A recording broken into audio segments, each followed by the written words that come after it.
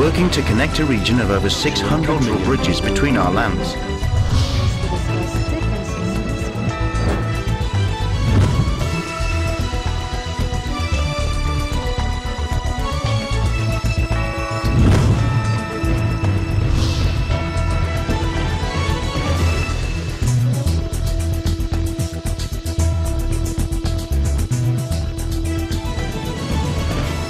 Welcome to ASEAN in Focus Weekend Edition. I'm Kaloy Tabunda from the Development Academy of the Philippines.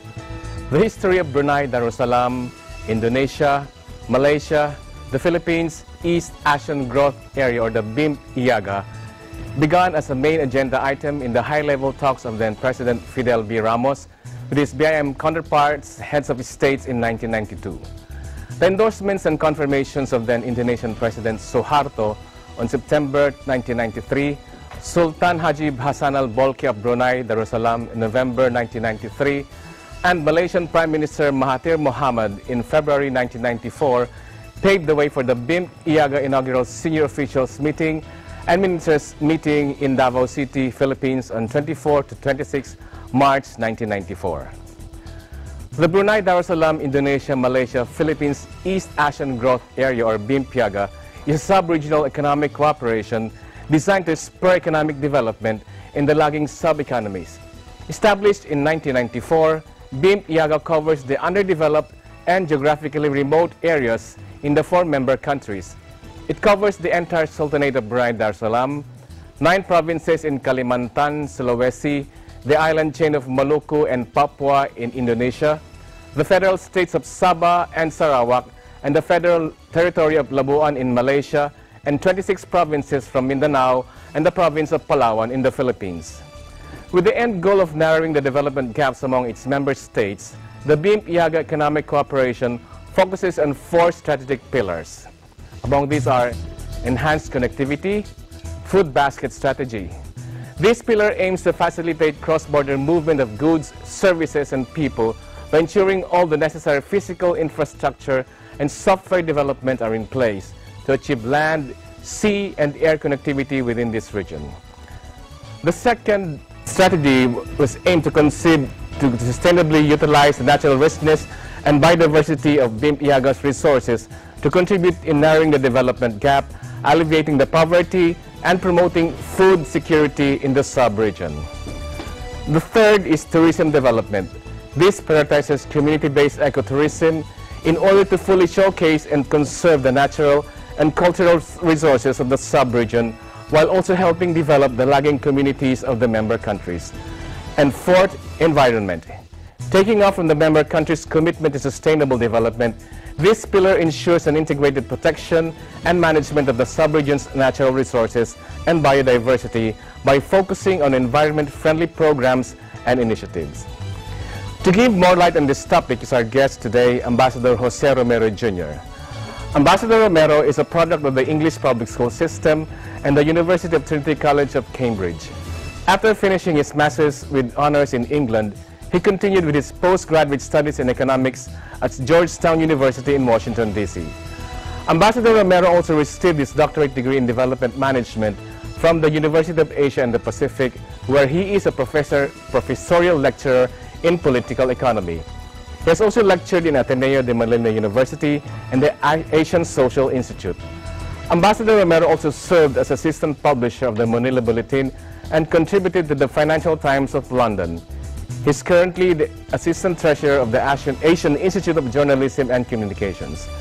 In the service of the Philippine government, he started as an economist in the Department of Economic Research of the Central Bank of the Philippines and afterwards served as Director General of the Congressional Economic Planning Office.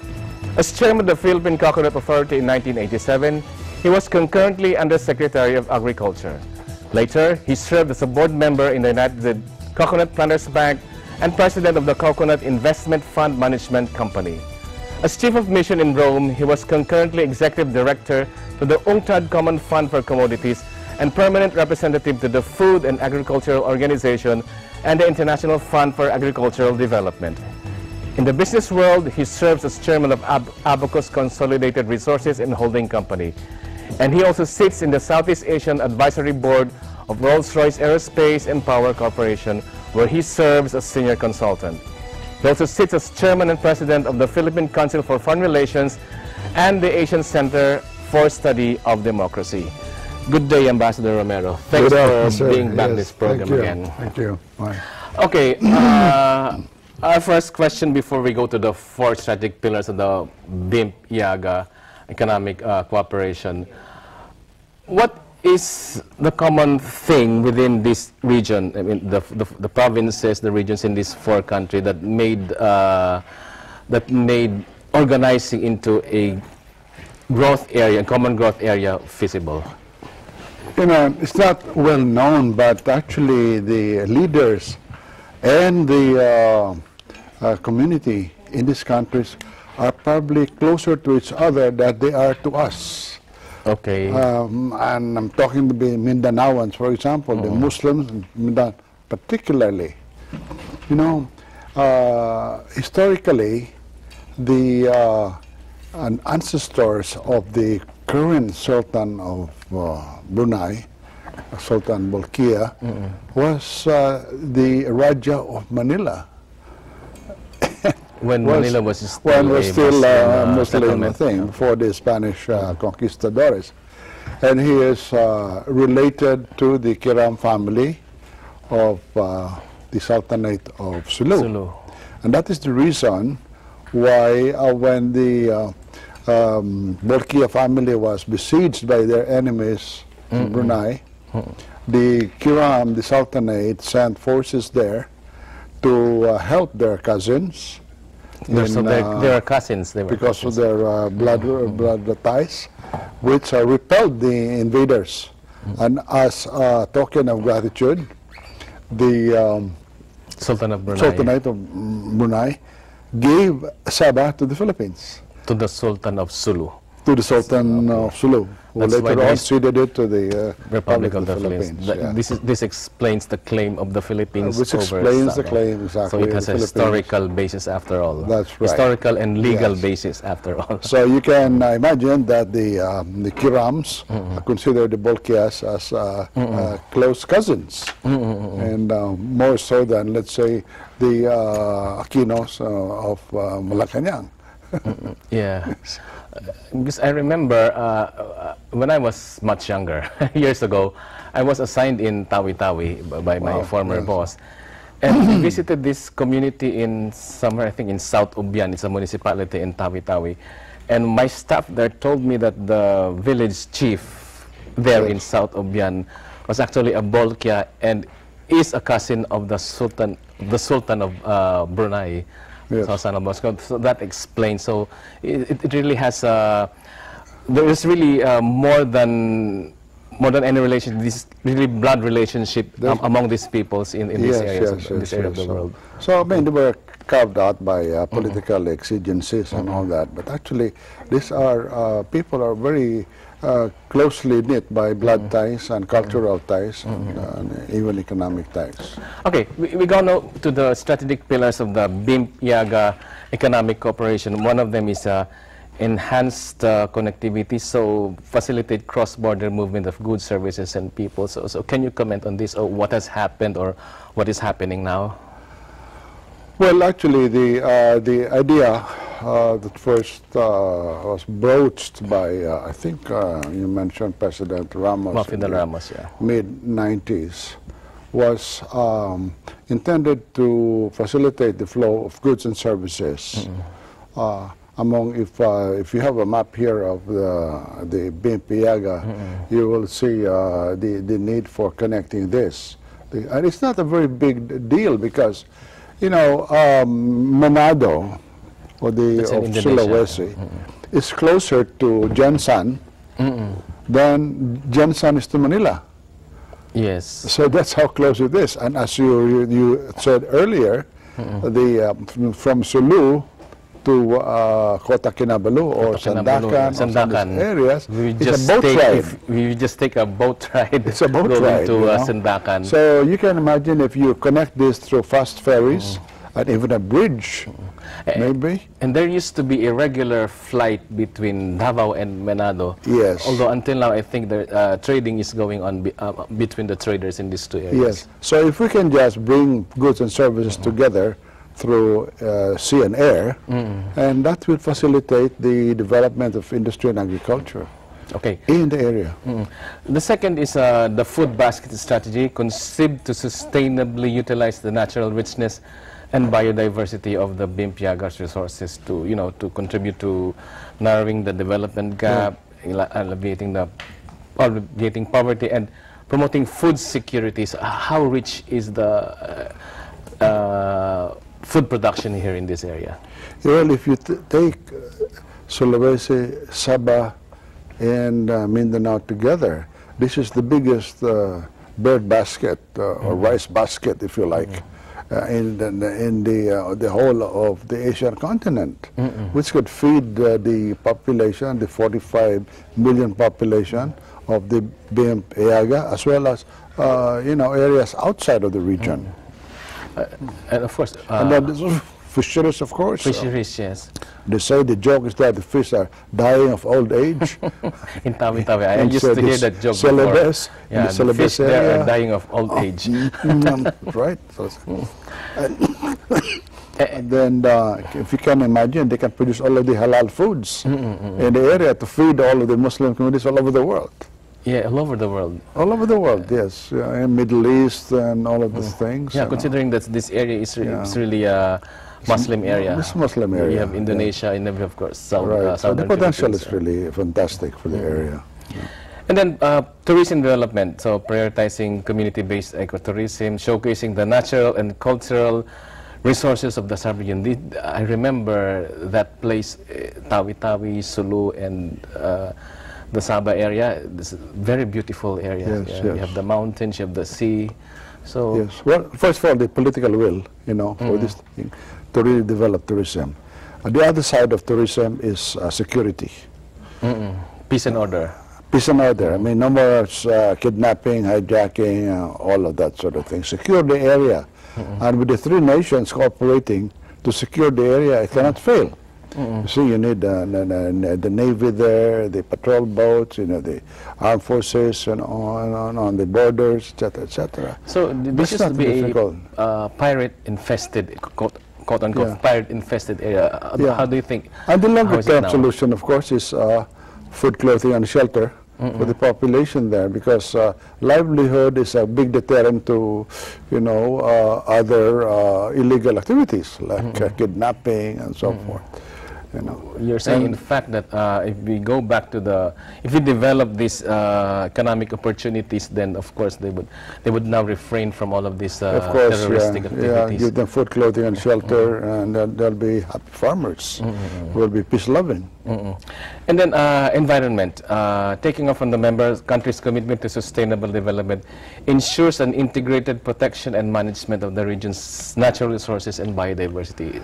Yes, this is where the Navy will have an important role to play, so that all of the corals in the area, the rich corals and all the things will be, I think the forestry will be preserved, by the armies of the region, by joint patrols and all that sort of thing, and secure the natural resources. And then, of course, within this area, we have some of the most diverse environments, biodiverse environments. Mount Apo, which unfortunately is undergoing forest fire right now. Mount Kinabalu, the highest peak in this part of the world. These are volcanic areas, that means very fertile lands around it, which can be developed for agriculture. So they could really be developed for tourism potentials. And tourism. Okay, so as a whole, do you think these strategies were conceived in 1994? Are they still relevant at this point? It's even more relevant today as the ASEAN begins to roll out, because now we are part of the ASEAN economic community. And I think that this sub-region, this growth area, is the most viable, actually, of all of the regional arrangements, sub-regional arrangements in the whole of the ASEAN. And of course, they have implications for the peace and order situation. And they have very, very important significance in the sort of BBL issue that we have today, which we would like to discuss perhaps later. So, in short, you're saying that we have to look at the BIMP-EAGA arrangements again and make sure that the plans that were hatched, the strategies that were hatched in 1994 are still being implemented up to this period. Okay, we'll be right back.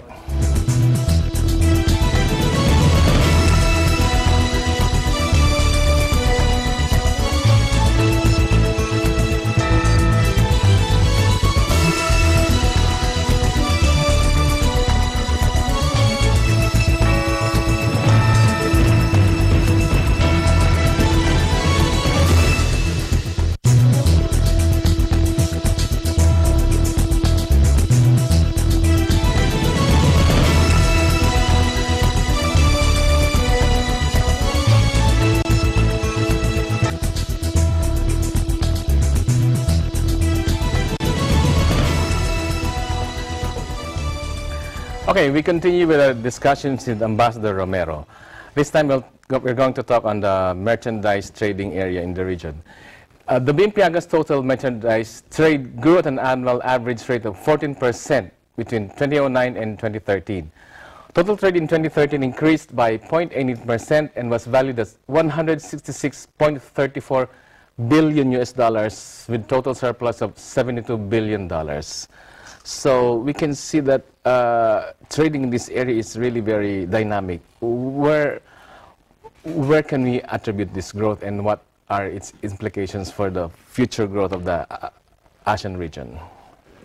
Yes, well, the intra-regional trade there is actually even more than the intra-regional trade between the because there are two ASEANs actually. One is the Mekong Delta ASEAN, yeah, and Vietnam, with Vietnam, Thailand, Laos, which are Cambodia, more or less the Chinese thing, and the Malayan portion, which is the Mafilindo thing.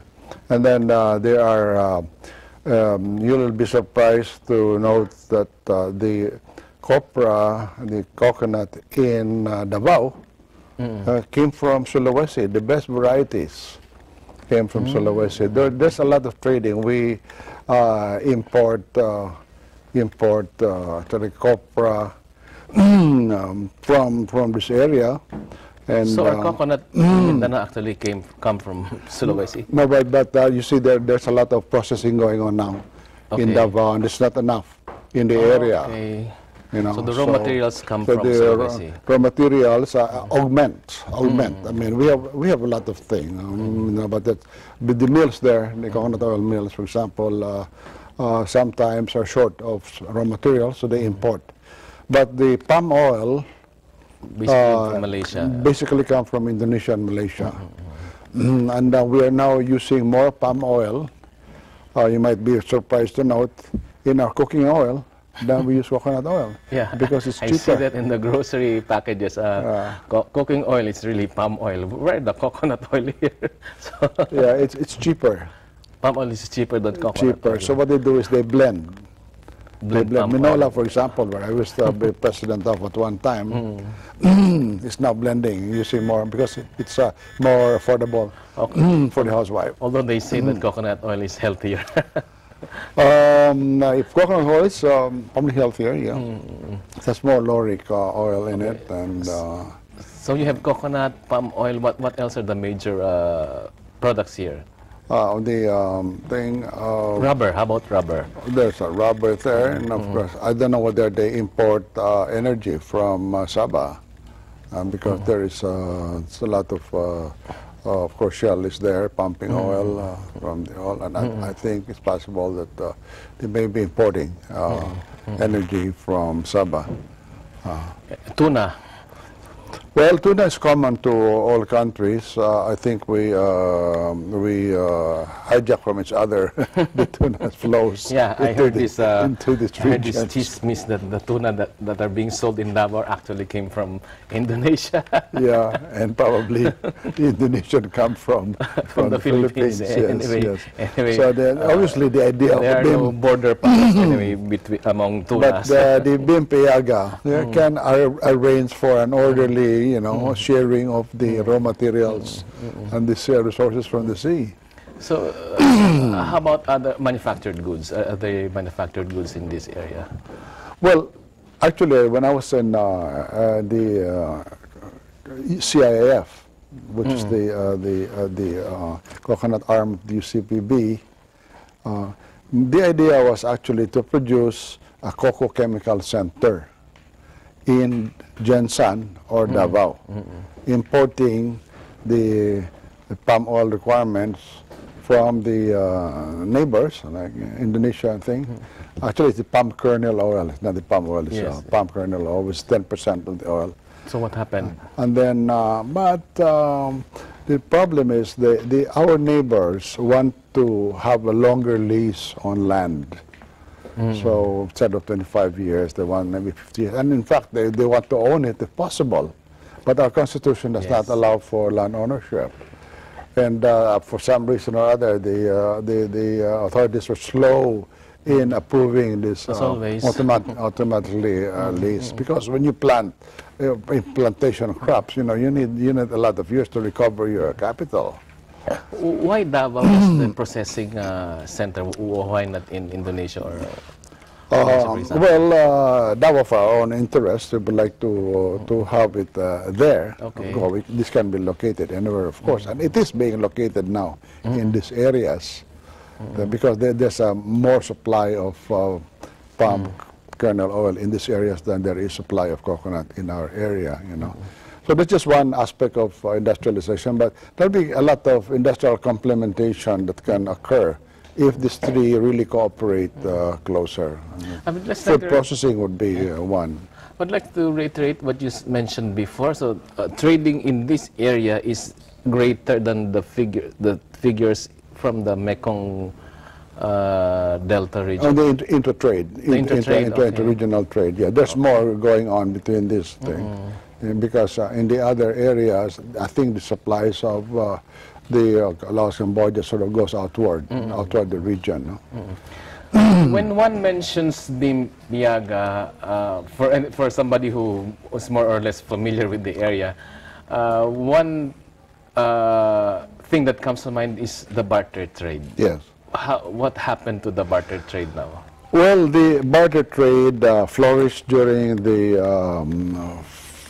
late 40s and 50s and 60s. This was the no dollar trade. This was the barter licenses given by the central bank to these Moro traders who were already trading illegally. Illegally? Because we remember that we had import and exchange controls. And the borders are quite porous and it's really difficult. So if the government shares in this thing, we might as well give them a license, even if maybe only a portion of the trade was captured by the barter arrangements, etc. But they cashed in on the differences in the official rate and the black market rate. So there was a premium. But when we devalued in the 1962, yes. 1962, and we had a uniform exchange rate at 390, 4 to 1. The premium on the barter trade disappeared, and it was no longer viable. Thing. So this was 40s, 50s, 60s. Yeah, up to Macapagal. Yeah. And these were the periods when there was relative peace and prosperity. Yes, because there was a lot of money. Okay, and then controls came in. And the control came in 1962, and that disappeared. So they were back to some other activities. So that started, you know, the peace and order problem in yeah, you will recall that can you really make a direct link between what happened to the barter trade and the emergence of this peace and order problem in that part of the country? Well, there's no strict correlation, because actually the devaluers did not kill the trade. Trading, the trade went on a legal basis and on a more official basis. So there must have been other reasons for the thing. Maybe foreign intervention, maybe might be a factor. Can you expound on that? Well, actually, that's why the reason for BIMP-EAGA is try to promote the political stabilities in the area, which is driven by uncertainties, political uncertainties. I think Sabah is related to these secessionist issues. It has always been. Yes. The Bida massacre, etc., etc. So why is there a secessionist movement in the thing? Who is promoting this? Who's arming the people there? Yeah. If you ask our military, they will say that these arms come from outside the region. And who is outside the region is interested in this thing? So the Sabah issue comes again into the fore. You know. So if we can bring the Mapilindo community together again, if you remember, in 1962, and again we go back to the 1962, we had the Manila Accord. Because the Manila Accord brought peace in the region. Manila Accord brought together Abdul Rahman and Suharto. That's the Mapilindo thing. Yeah. Abdul Rahman, the Indonesians and Malaysians fought over Sarawak. The Philippines and Malaysia were going to fight over Sabah. So Macapagal said, let's put this issue in the back burner. Let's sit down and make this a zone of peace and prosperity. Let's create the Mapilindo, now the ASEAN. Okay. So that created some sort of thing for a while, you know. But then the peace was tenuous because there was a lot of unrest in the Sabah.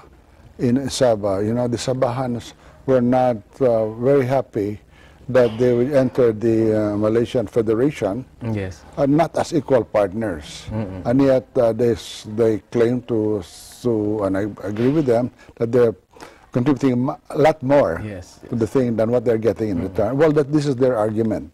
At the same time, our Muslims here were also chafing because they don't say there was a benign neglect. So the two together thing created some tension in the area, which the Malaysian suspect would create a secession. And so if there is peace in the area through development, that will calm the tension in the area. That's why BIMP-EAGA is very important. But can we safely say, forgive me for this, that if the barter trade can be more, if the practice can be continued in a more, more relaxed, with more relaxed controls, it will bring about greater peace in the area? Well, actually, as an economist, I am not a promoter of barter. Actually, I am a promoter more on free trade than barter. I think free trade is a better form of trading than barter. Because barter is a non-exchange. I mean, you know, it's good to good. That's primitive, you know. So we think. So the idea is to come up with a free trade area, which I think will be very useful for the sub-region. Okay. Okay. Thank you very much, and we will be right back.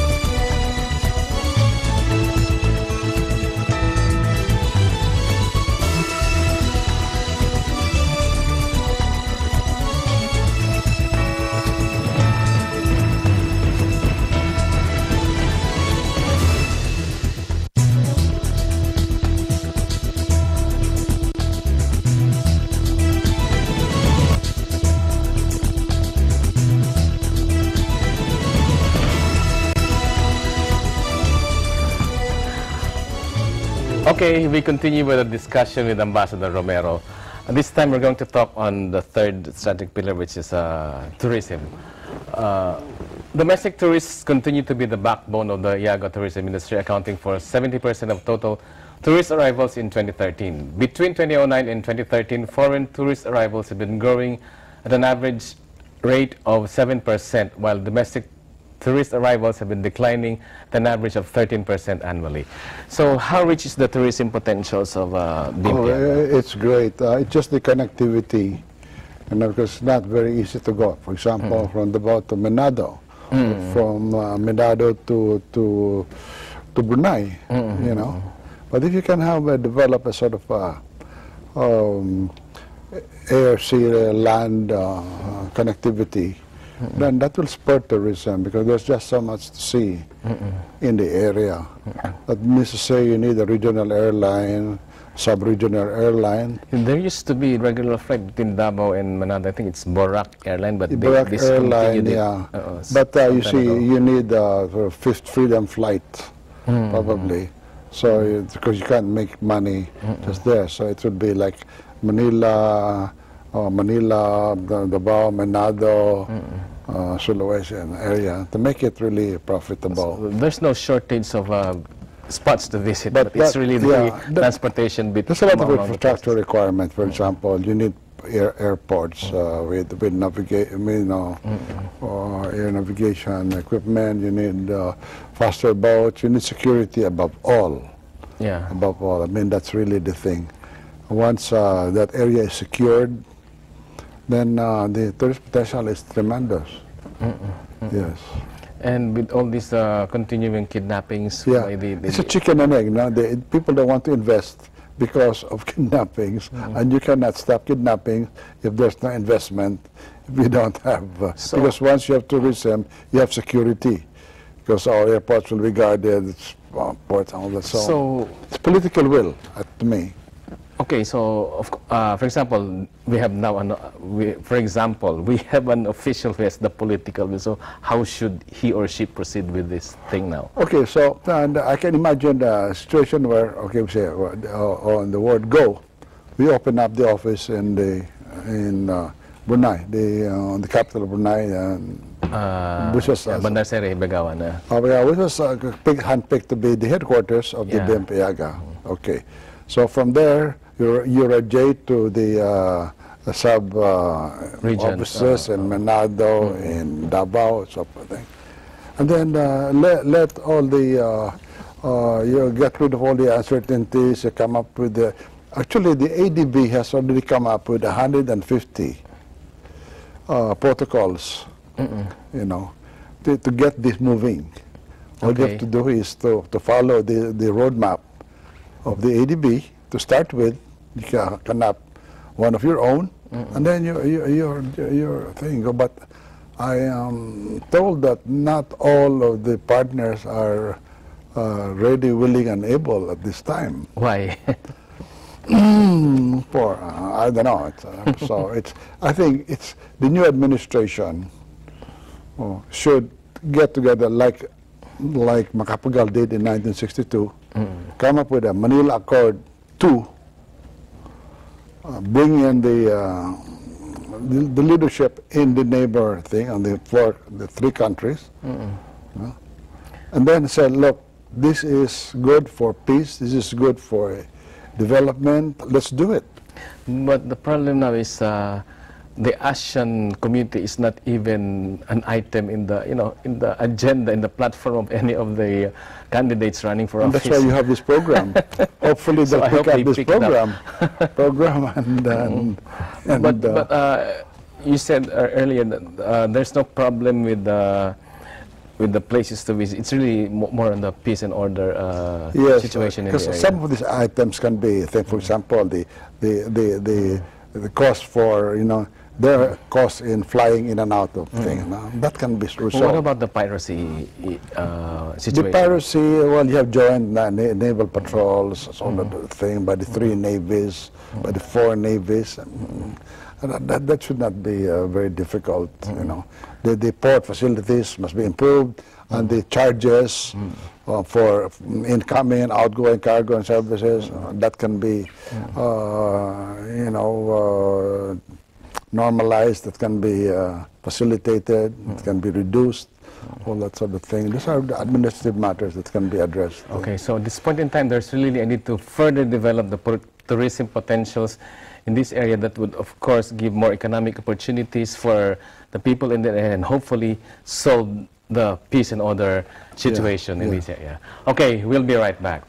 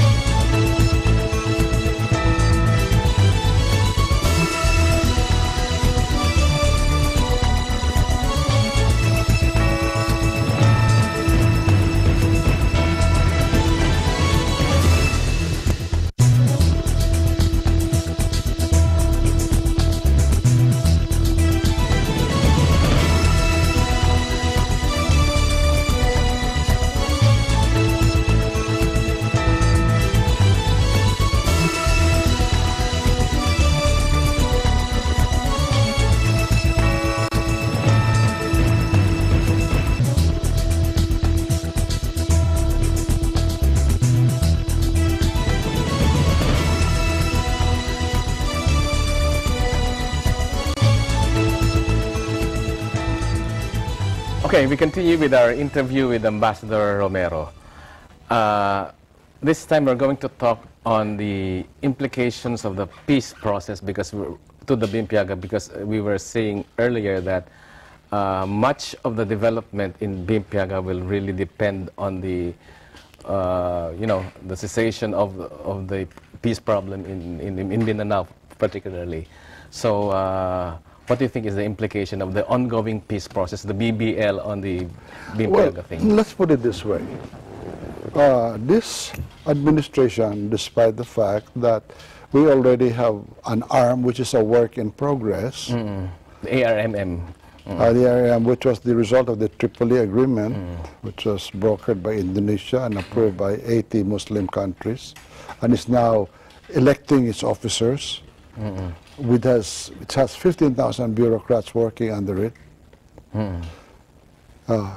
Is going to be replaced by the Bangsamoro thing now, which from what we can see, because the Philippine Council of Foreign Relations is in the forefront of the conscientious objectors in Congress, for the reason that we didn't find it inclusive enough, you know. Okay. And it's a partial solution to a nagging problem, which not only involves Muslim secessionists, but we have people. We have the left. We have the communists there. We have bandits. We have private armies there, which resulted in Mamba Sapano counter. This was the handiwork of so many groups of people, which obviously the MLF was not able to control or contain or manage, which does not give them the right, therefore, to become the sole security force in that area. Okay. Now, what will the BIMP-EAGA do? The BIMP-EAGA will be an approach to increasing higher levels of productivity, income, and employment for all of the Mindanaoans, regardless of religion, regardless of cultural identities, all that. It will benefit the MILF, the Maranaos, the Magindanaos, the Tibolis, the Tausugs, everybody there. It will be inclusive. It will include the Christians, the Lumans. These are all the stakeholders there. So it will promote the Mindanao. Because the Mindanao will be developed not only by us, by Filipinos, but it will be developed by the Malaysians, by the Indonesians, by the Bruneians, in the same way that we will try to develop also, to the extent that we can, their communities in Sabah, in Sulawesi, and all these areas. So this is the bigger solution. This is, to me, the more effective solution to the crisis that this administration is trying to, the brush fire this administration is trying to solve in that island. One of the issues on establishing the ASEAN community is finding the common identity, common, among the peoples of ASEAN. Yes. Do you think, how is the consciousness of the people in this area on the BIMP-EAGA? Is there any consciousness that, well, as we mentioned earlier in this program, that there is a lot of kinship among the Muslims in the BIMP-EAGA. That's why it is mandated to succeed, because of this kinship, this proximity, this cultural identity that they enjoy among each other. So that will facilitate the progress of the making the establishment of a community easier than taking the whole ASEAN, for instance, the whole ASEAN region. It will be easier. Yes, more focused. Different more cultural focused, backgrounds. And it's bad enough to bring together different racial identities, as we discovered in Singapore. Yes. You have Chinese, Malaysian thing. But here you have basically Malay, Muslim, which will be the majority. Yes. Here, with the Christian minority who can ride on the prosperity that this BIMP-EAGA will. So it's a recipe for success. And how do you think the government leaders in this area are addressing the BIMP-EAGA thing? Are they doing enough to promote BIMP-EAGA? Sad to say, there was a time when if you entered the Department of Foreign Affairs here in the Rojas Boulevard, you will find there a room called North Borneo. Okay. That's disappeared. So where it has gone to, I don't know. If it's still there, if there are still people interested in this. Because there is need really for the government to really focus on this thing. So then we need an agency, an organization here on our side of the fence, to focus on this. That's at the national level, but what do you think at the local level? What should they do? At the local level, well, actually, this is leadership, I mean, for example, well, there's already the arm to start with. And then the local governments are very active there in the area, the regions, how many region 10, region 10. And then they can all be brought together, and then to focus on this. That should not be difficult. So it's really boils down to leadership. What about the other stakeholders? Business people, everybody will jump in because it's a win-win situation for everyone. Promotes peace, promotes progress. Yeah, I remember during the Ramos administration, there was so much talk on the BIMP-EAGA being led by Paul Dominguez and his group. So how are they now? Are they still actively engaged in the promotion of the BIMP-EAGA? Well, if there's a waning of enthusiasm at the top, I mean, there's a natural tendency for people at the bottom of the pyramid to say, well, okay, this and that. What about the business people? Did they stop more active trading? With the thing, well, no, that's going on, but there's need for all of these, the governments involved there, to put in more infrastructure, to put in more investments, to put in more regulations, and controls, mechanism, all that, for it to work out. And as I said earlier, there are already in place These controls. The ADB has come up with a whole. When was this? When was this ADB thing? Oh, it's been going on since the 90s and the late. And no, it is not caught up. And well, they can only come up with solutions. They cannot convince the governments to follow suit. We will have a change of national leadership this year, 2016, and next year the Philippines will be hosting ASEAN. Yes. So there's more chances for the BIMP-EAGA thing to be hopefully highlighted. So what are your recommendations to the next, administration? Yeah, I think I mentioned this at a recent meeting where the DFA and DTI people were there. I said, this is the most viable project for the ASEAN. The BIMP-EAGA, yeah. So you start with that. Yeah. And how have they I think they so far? with a lot of enthusiasm. If you ask the people below, there is a lot of enthusiasm among the agencies, and they've been working at this since '94. So that's about how many years that been? Since almost 20 years they've been at it, and it's just word go and they're off running.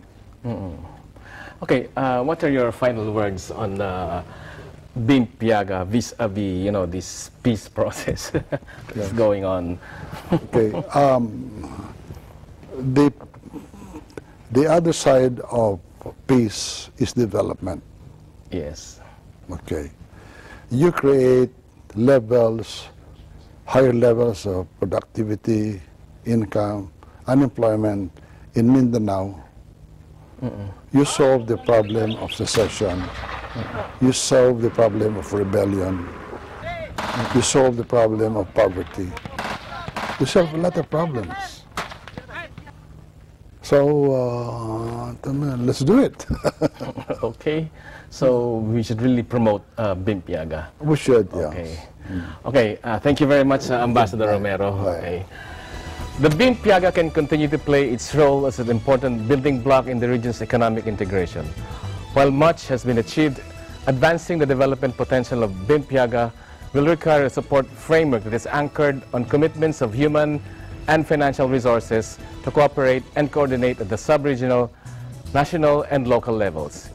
Given the current developments with the building of the ASEAN community, the potential for the full development of the BIMP-EAGA into a real growth area that will benefit the 4 countries involved in the Mindanao region for the Philippines specifically presents a bright promise. Hopefully for our countrymen in the South, this will bring about a cessation of the age-old conflicts in the region that has caused untold human and economic tolls. It is in the best interest of everyone involved to make sure that the BIMP-EAGA will forge ahead and realize its full potential. This is Kaloy Tabunda, and I'm one with 25.